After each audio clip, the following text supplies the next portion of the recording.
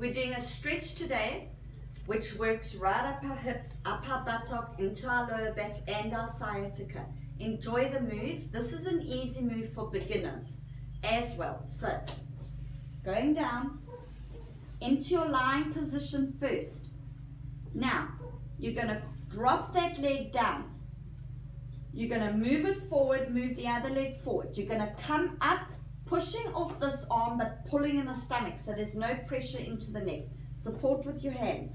So pull in the tummy and up onto your elbow. Now, you're going to bring that leg up, that foot up, cross it over, open that leg out, and you're going to stretch forward slowly and feel the stretch into your hip and buttock. And just hold. Hold for the count of 8 slowly. 1, 2, 3.